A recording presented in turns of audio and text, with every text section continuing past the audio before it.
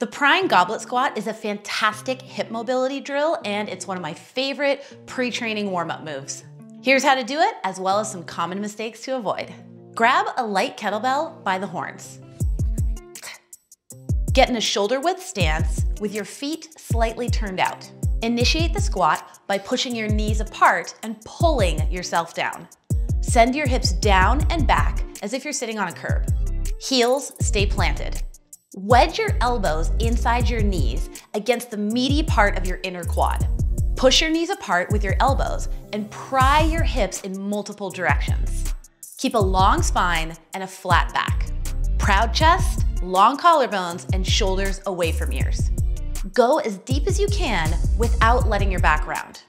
As you pry, visualize widening your pelvis and pulling your hip joints out of their sockets. Try to make space in your hips.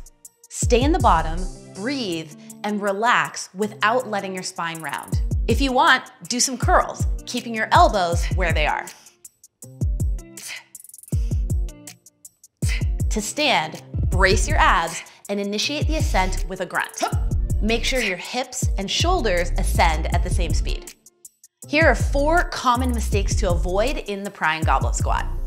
Mistake number 1, rounding the back. Don't let your spine round. Keep a long spine and a flat back. Mistake number 2, dropping the elbows. Don't let your elbows sink down. Your elbows should stay glued to your inner quad or VMO muscle here. Mistake number 3, letting the heels come up. Don't let your heels come up. Keep them planted while you pry.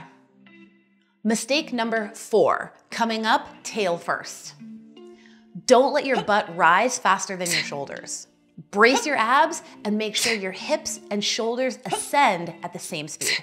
Add some Prying Goblet squats into your warm-ups. You're gonna find that your hips are gonna be primed for squatting and whatever you're doing in your kettlebell training for that day.